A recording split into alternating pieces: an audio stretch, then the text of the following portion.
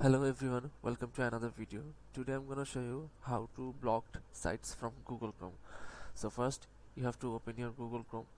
Then as you can see, if I click on YouTube, so as for example, if you want to block this site, so you'll have to go to this section, click on this, go to site settings. As you can see, there are many options here.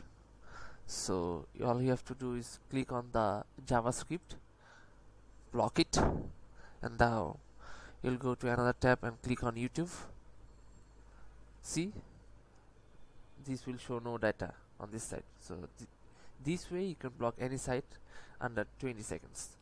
Hope you like this video. Hit that like button and subscribe. Thank you.